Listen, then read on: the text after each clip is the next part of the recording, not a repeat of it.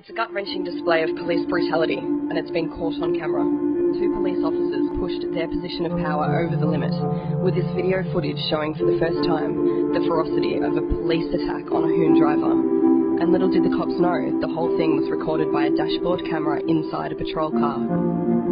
An officer is seen kicking and bashing the victim with a baton over and over again after pulling the hoons over in the dark.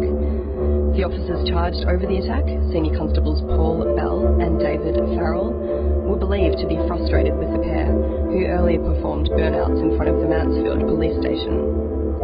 Bell, who is suspended without pay, faced Wangaratta Magistrates Court today on charges including intentionally causing serious injury, unlawful assault, and assault by kicking. He was ordered onto a 12-month supervised community-based order and told to perform 60 hours of unpaid community service. Farrell, who resigned from the police force in October, last month pleaded guilty to intentionally causing injury and was placed on a 12-month community-based order without conviction.